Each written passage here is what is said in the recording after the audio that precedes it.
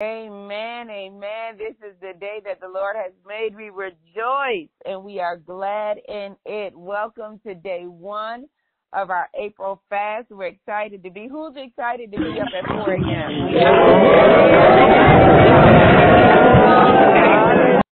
Woohoo! We have all day to just bask in God's presence. Prayerfully, you'll be able to take some time aside, but without further ado, I want to go straight into Thanksgiving. Psalms 100, verse 4 in the Message Bible says, come to God with the secret password, thank you. It's my favorite version of Psalms 100, verse 4, that there is a secret password that you can come to the presence of God with, and that secret password is thank you. So today, we're going to raise an altar of thanksgiving to God. We're going to one of my favorite things to do when I do Thanksgiving to God is to go through his names and to thank God according to who he is, right? And you don't have to do this. It's just a thing that I do. So, for instance, I may say for Jehovah Rapha, or you may say for Jehovah Rapha, that's God who heals. And you begin to thank God for the healing that you're believing God for, even if you don't see the physical manifestation of that yet. Or you thank God for healing somebody that you love, or you thank God for healing somebody on social media that maybe has just been telling their story. But whatever you do, you just raise an altar to God of thanksgiving for him healing you, healing your mind, healing your heart. I want you to dig back in the past for something God did for you 20, 30 years ago, because one thing I know about God and one thing I know about just this Thanksgiving in general is that sometimes when you get into worry or anxiety or fear or depression, and you begin to think that God has forgotten about you, one thing the Bible says about David is it says that when all of his whole family, everything he had was stolen from him, the Bible says he encouraged himself in the Lord. And one way to encourage yourself in the Lord is to go back to how God healed you when you were in childbirth, how God healed your body when you were in sin and God showed you mercy, when God healed your mother, when God healed your father, when God healed your children. You know, it's easy to forget and believe that God has forgotten about you today. But when you go back and you remember all the times that God never forgot about you, it really increases your faith in that area. The same thing about, Jehovah Nissi, who is our banner. And what is a banner? A banner goes before you like a parade.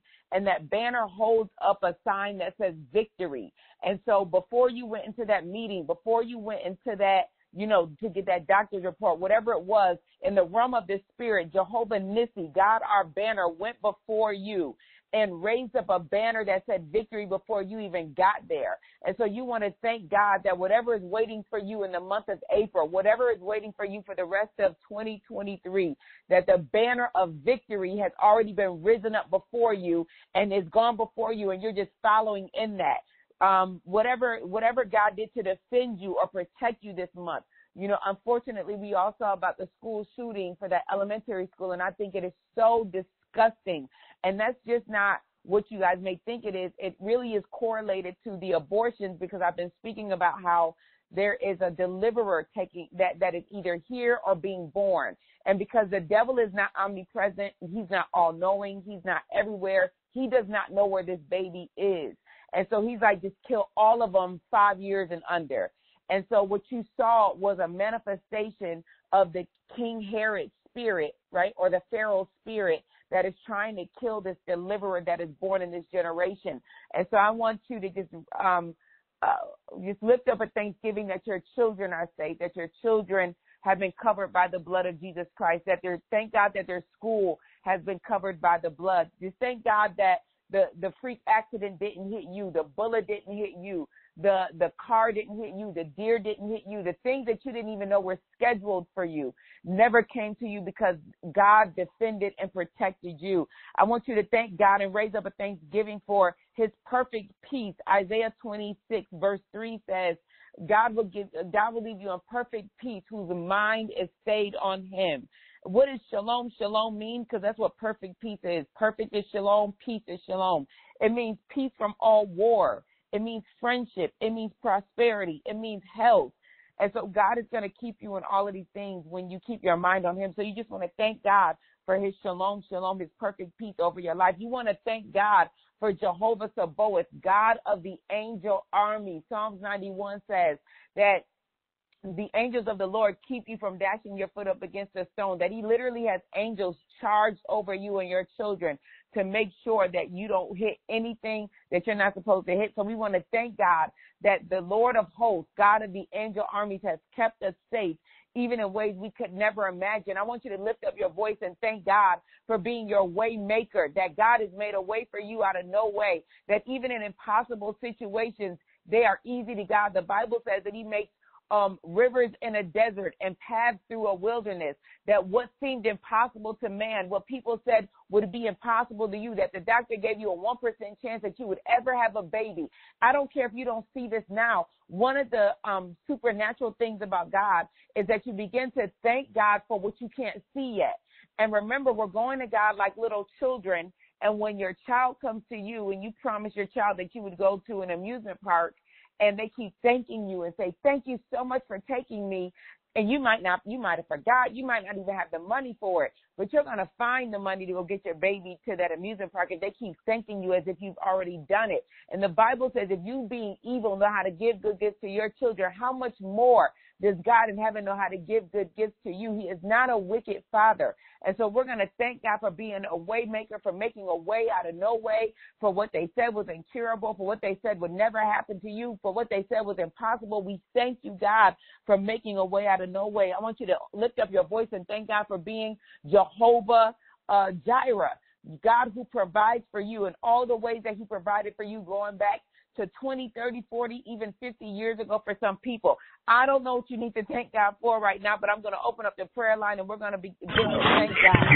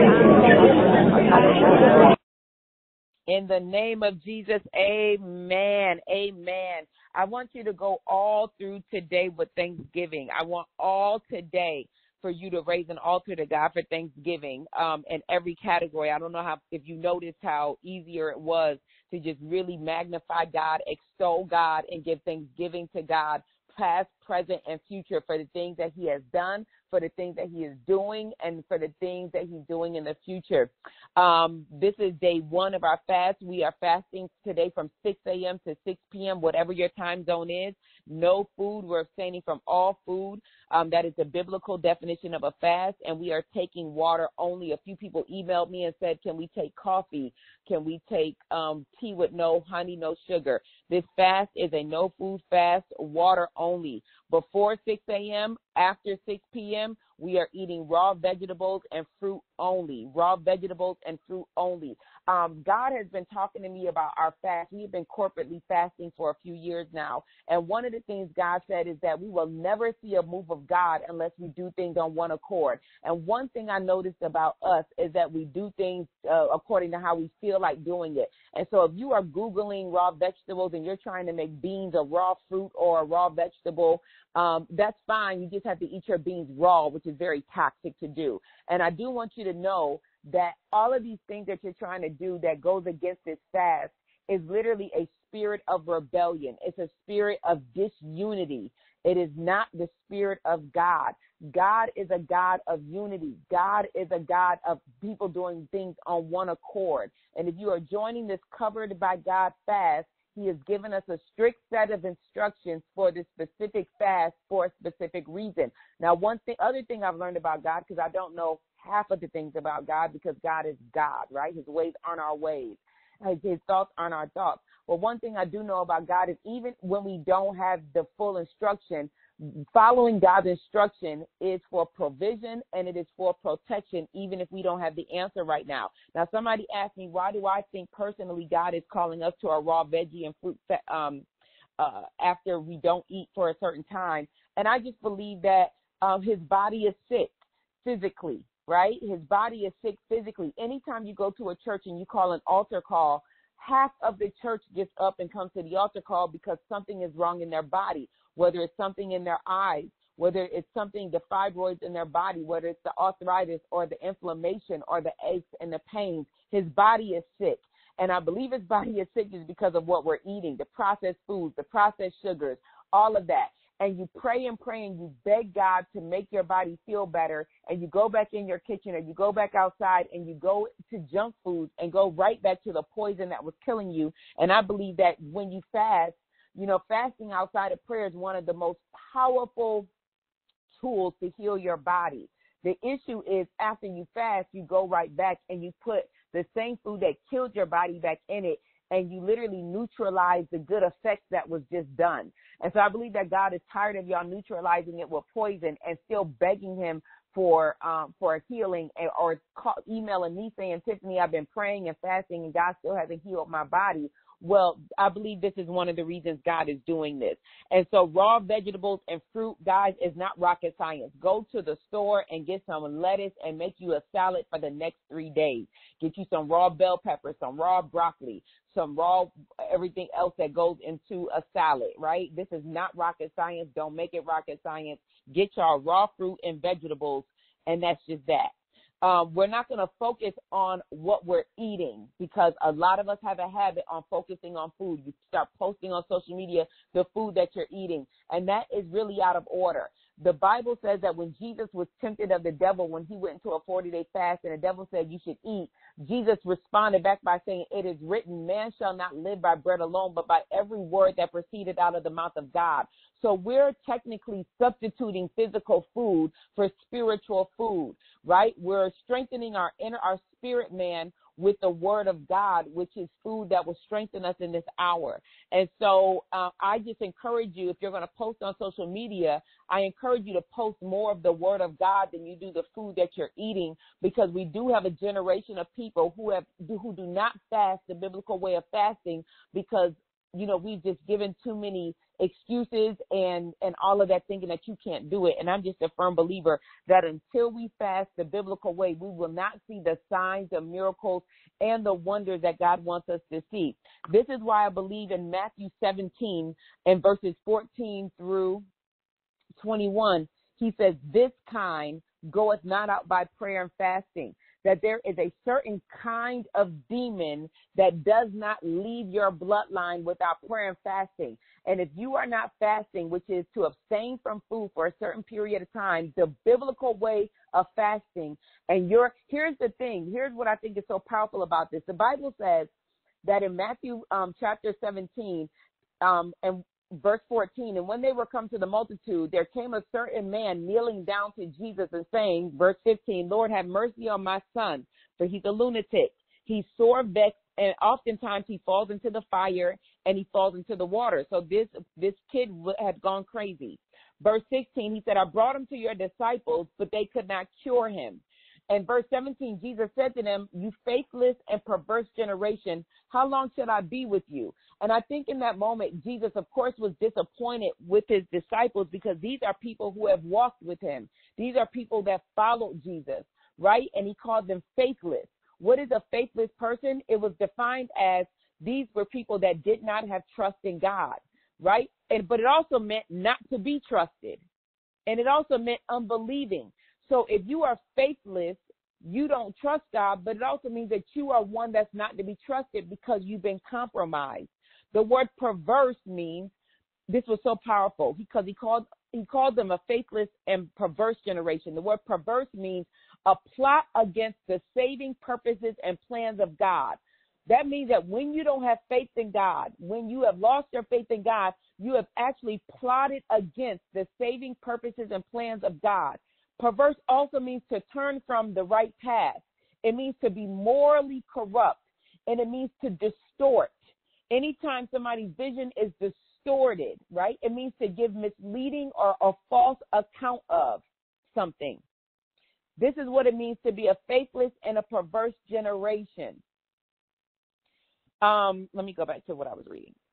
Then he says in verse 18, Jesus rebuked the devil, right? Jesus rebuked the devil, and he departed out of the child, and the child was cured in that very hour. The disciples came to Jesus and said, why couldn't we cast this demon out? And he said, because of your unbelief. So the fast that we go into is not for God to do what he promised to do, because guess what, y'all? He's already done it. The healing you're looking for, that you're fasting for right now, the deliverance you're fasting for right now, stand up, get up. The success that you're looking for right now, the breakthrough you're looking for in marriage right now, it's already done. The fasting we're doing is for our unbelief. That's it. The fasting we're doing is to take away all distractions, take away everything, all the noise, shut it down, and say, God, it's just me and you. I need you to fill my faith tank back up, because if you've already done it by proxy of who you are and who I am, I have to see it like in this hour. Because if this lunatic boy can be cured in the same hour, surely you can cure me. The Bible says in verse 20, for verily I say unto you, if you have faith as the grain of a mustard seed, you shall say to this mountain, and I want you to look at whatever your situation is as a mountain right now. You shall say to this mountain, which means that God is expecting you to speak to your mountain, remove hence to yonder place, and it shall be removed. And nothing shall be impossible to you. Verse 21, howbeit this kind, I want you to circle that. This kind goeth not out but by prayer and fasting. I want you to understand that according to Ephesians, there are certain levels to demons, right? You have principalities, you have powers, you have rulers and wickedness in high places. I butchered that scripture, but I believe that's in Ephesians chapter 6, if I'm not mistaken. Let me see. Ephesians chapter 6.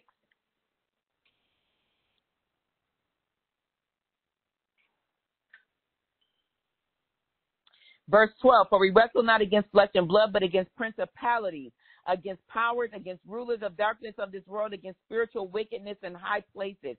So we know that there is a a hierarchy in the kingdom of darkness. And the disciples likely did not have the rank is the word I'm looking for, in the realm of the spirit to get rid of this demon. They did not have the rank to get rid of this demon. But how many of you know that fasting gives you the rank that is needed to get rid of this demon that you were not able to get rid of all of your life? That's what this rank is for. And so when you look at what the Bible says, this kind only come out by prayer and fasting.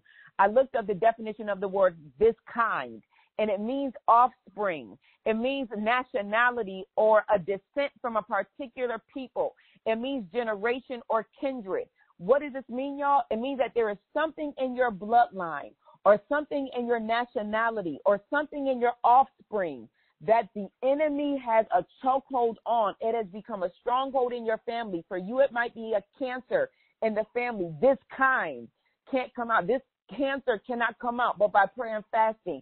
These strokes and heart attacks and aneurysm in your bloodline can't come out but by prayer and fasting. Some of you may have somebody emailed me and said most of the women that give birth die in childbirth, y'all. That is a principality. This kind can't come out but by prayer and fasting. You might have a bloodline riddled with divorce, no marriage, late marriage. This kind can't come out but by prayer and fasting. You may have molestation and incest and sexual perversion and homosexuality and lesbianism in your bloodline because that stuff runs in the family.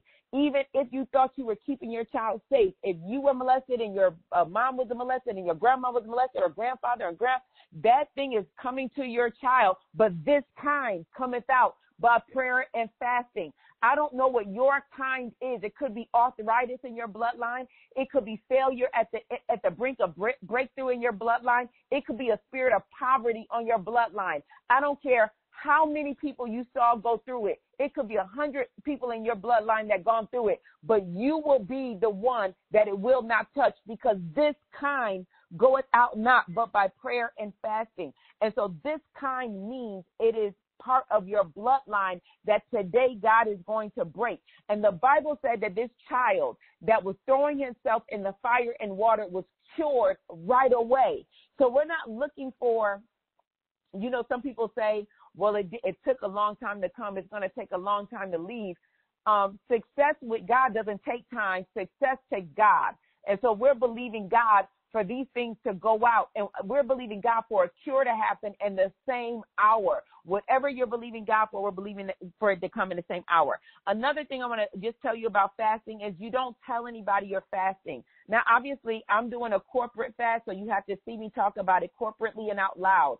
But you guys, unless you're inviting somebody to fast with you, you do not want to make a public spectacle of your fast, or the Bible says that is the only reward that you're going to get. Some people, whether you know it or not, have this spiritual thing that you want to get a pat on your back and you want people to know that you're more spiritual than you are. And God says that that's the only reward you're going to get, the pat on your back, the congratulations, the, oh, wow, you're very spiritual. That's it. You can go ahead and quit your fast right now, cross out everything you're believing God for, because the Bible says that's the only thing you're going to get is the applause of men. However, he says, whatever you do in secret, God is going to reward openly. And so when you're fasting, y'all, if somebody says, are you hungry? Did you eat today? Just say, yes, I've eaten, because it's not a lie. You ate the word of God. You ate that as food, as health to your flesh. You took it in, you chewed it up, and it has become health to your flesh. You're not lying when you said you've eaten because you ate. I want you to write down 1 to 3 things that you're believing God for this fast. We're not going to take up a lot of things that we're believing God for the fast. Just 1 to 3 things we're believing God for this fast. And that's it. So our next prayer point, I want us to just open up our mouths, and we're going to begin to pray about repentance. Repentance is a lifestyle. This is not something you do when you get saved and you feel like you don't have to do anymore. You should be repenting every single day, because every day we do something that really makes God upset with us. 2 Chronicles chapter 7, verses 13 through 14, he says, if I shut up heaven, that there be no rain, right? I want you to read this on your own. But he says, if my people, which are called by my name, shall humble themselves, right? One of the things about fasting, it is humbling yourself. That's all it does. Fasting is humbling because God does not hear the prayers of the proud.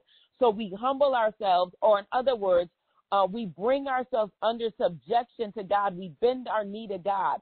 The Bible says we shall humble themselves. The second thing we're going to do is pray and seek God's face. The word prayer here means to intervene. So whatever you're believing God for, you're coming to intervene on your own behalf for God. The word seek my face means to search out in worship and in prayer. And I'll be sending out, a song to worship to for today. But when you seek God's face, you do it in worship and in prayer. And he says, and you're going to turn from your wicked ways. He says, if you do those things, if you humble yourself, you pray, you seek God's face, and you turn from your wicked ways, then and only then will he hear from heaven. And he will forgive your sins. You're going to get a pardon.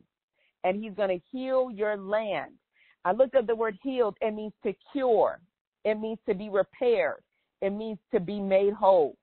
So I want us to open up our mouths. Whatever you knowingly did, whatever you unknowingly did, whatever your ancestors did, I want you to just lift up a repentance to God. And I'm just going to open it up, but we're going to be doing this all day long. But right now, whatever it was, you could have bore a false witness against somebody. You could have gossiped about somebody. You could have, talked about somebody because you didn't understand what was going on. You could have judged based off of appearance and not according to righteous judgment, which is you going to God, seeing if everything was God about the situation. You could have lied. I don't know what you need to repent for, but I need you to open up your mouth, repent for masturbation, repent for pornography, repent for having, wicked thoughts against somebody, bad thoughts against somebody, repent for gossip, repent for lying, repent for perversion of any kind. Open up your mouth and repent.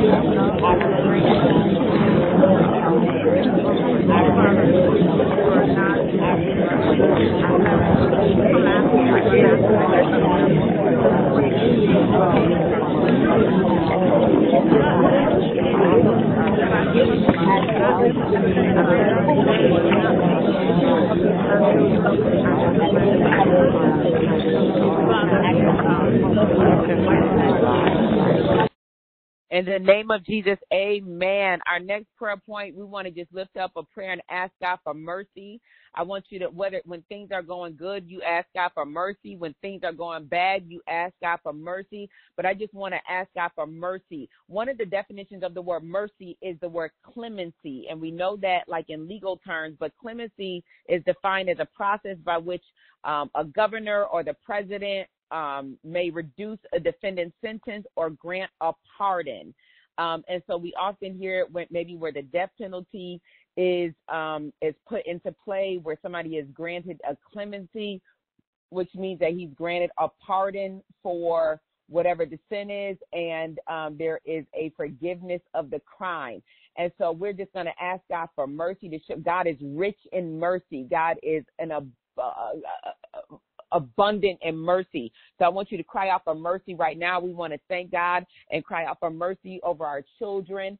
Show us mercy in our life. Show us mercy in our marriage. Show us mercy in our health. Show us mercy in our body. You know, wherever we've committed these sins of not treating our temple right, wherever we committed these sins of putting processed food in our bodies and in God's temple, wherever we've committed the sins of not teaching our children the word of God, wherever we committed the sin of not stewarding our marriages with wisdom, wherever we've committed the sin of not stewarding our money or the things that we beg God for, we're just crying out to God right now for mercy, mercy, mercy, wherever that is, whatever the topic is, cry out to God right now for mercy.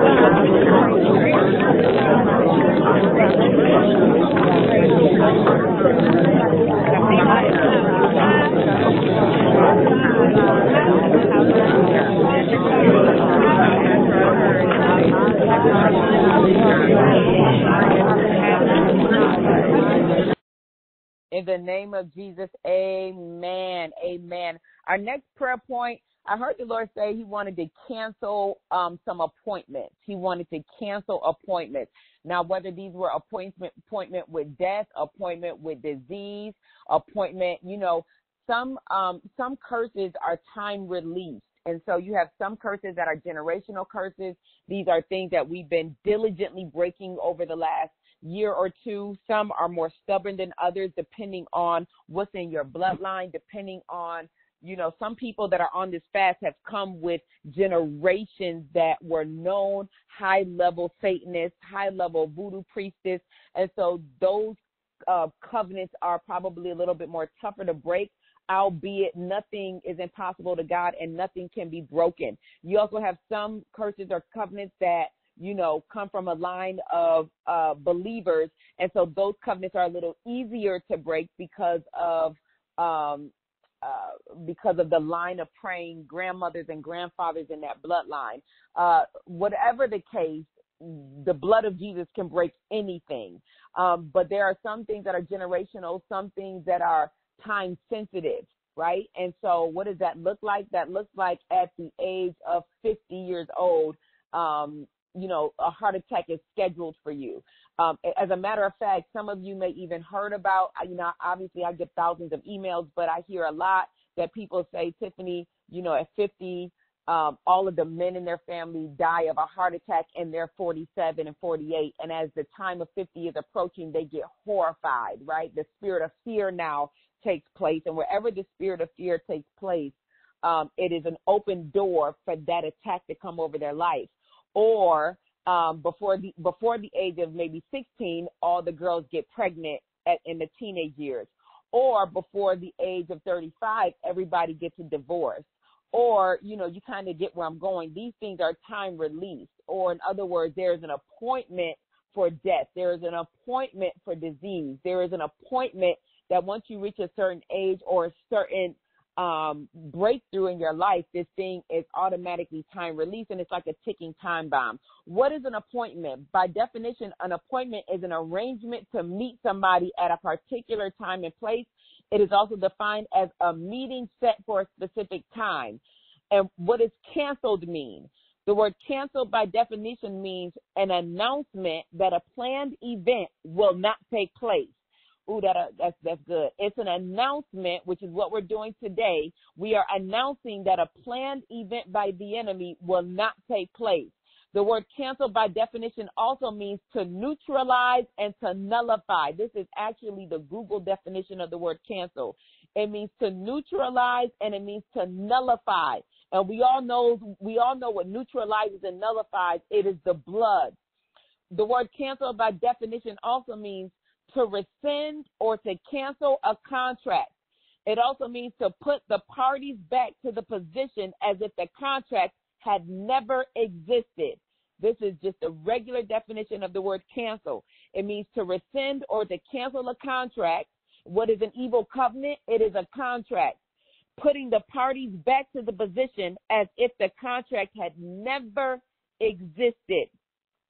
The Bible says in Isaiah 54, verse 15, behold, they shall surely gather, or in other words, they will surely gather together as an appointed time, but not by me. God is saying they'll gather with an appointment, but it won't be by God.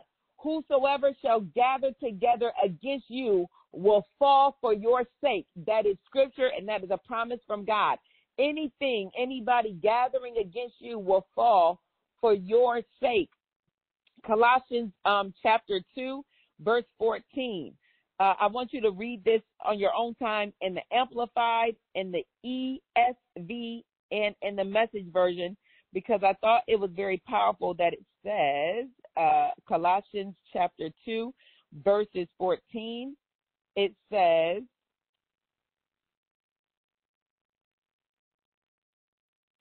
all sins forgiven, I'm reading the Message version, all sins forgiven, the slate wiped clean, that old arrest warrant canceled, and it's nailed to the cross.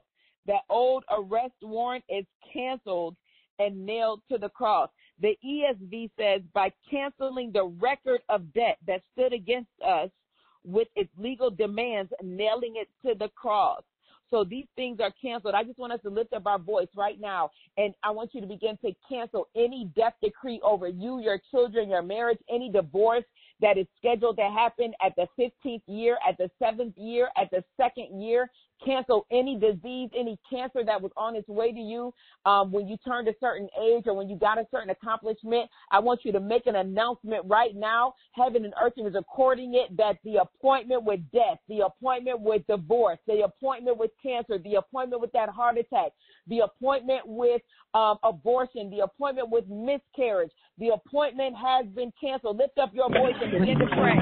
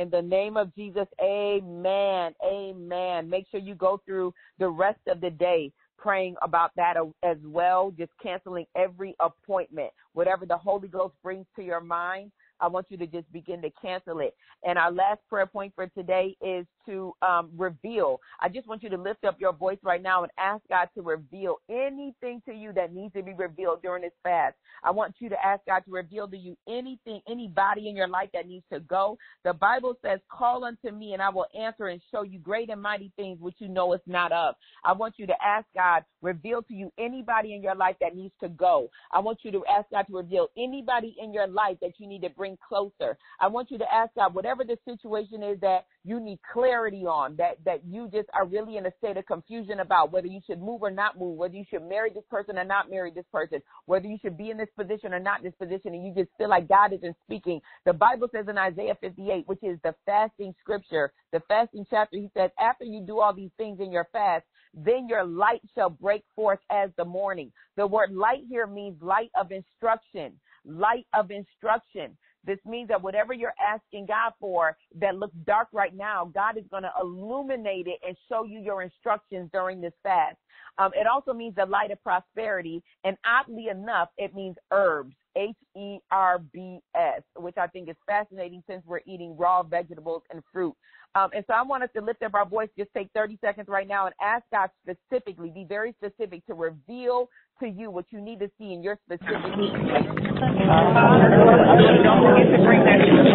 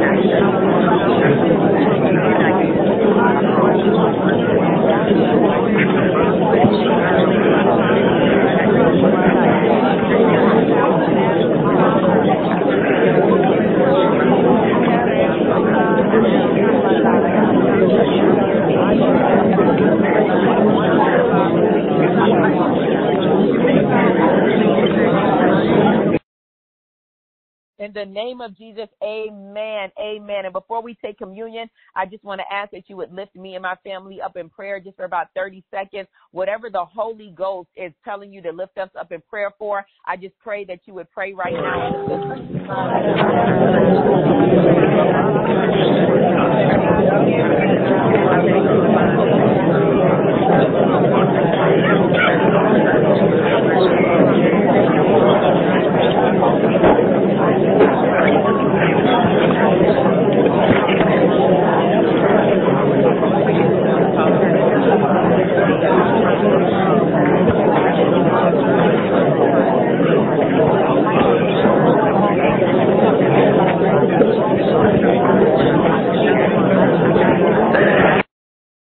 Amen, amen. The replay for this will be on YouTube. Give me about 5 or 10 minutes after this is over. It'll be right on YouTube, so you can come back and listen to it. And please, all throughout today is a wonderful day. Most people don't have to work, and just take time and go through this. On the hour, every hour. Go through Thanksgiving, right? Go through repentance. Go through asking God for mercy, and go through praying the prayer of canceling every evil assignment, every appointment with death, every appointment with disease, every appointment with divorce, every appointment with failure, every appointment with confusion. Whatever it is, I want you to begin to cancel that appointment. The Bible says that it's the blood of Jesus Christ that cancels it out. It's the blood. It's the blood that neutralizes and nullifies. So we're going to appropriate the blood of Jesus Christ to act as a neutralizer and a nullifier to cancel anything that was assigned and appointed for you that was evilly appointed. Evilly is not a word, but evilly appointed to come your way. We're about to take communion right now. And again, remember that before 6 a.m. and after 6 p.m., we are taking raw vegetables and raw fruits only. Just go to the store and get some lettuce and make you a bountiful amount of salad for the next 3 days, right? And so take your communion, and in the name of Jesus Christ, we apply the blood and body of Jesus Christ to our lives, the life of our family, our safety, our finances, our ministry, our work, and everything that pertains to us. With the blood of Jesus Christ and in the name of Jesus, we break every curse. We break every hex, every witchcraft and enemy assignment against our lives, and we declare that every evil thing right now falls dead to the ground and it bears no fruit. Father, in the name of Jesus, we loose your holy protection over our lives, and we decree right now that everything that pertains to us is hidden in the secret place of the Most High God, because we dwell under the shadow of the Almighty. Oh, Lord, in the name of Jesus Christ, we loose your healing. We loose your resurrection, life, and power. We loose your joy, your peace, your righteousness, and your perfect shalom over our life. Nothing is broken and nothing is missing in our lives right now. In the matchless name of Jesus Christ, we pray. Amen.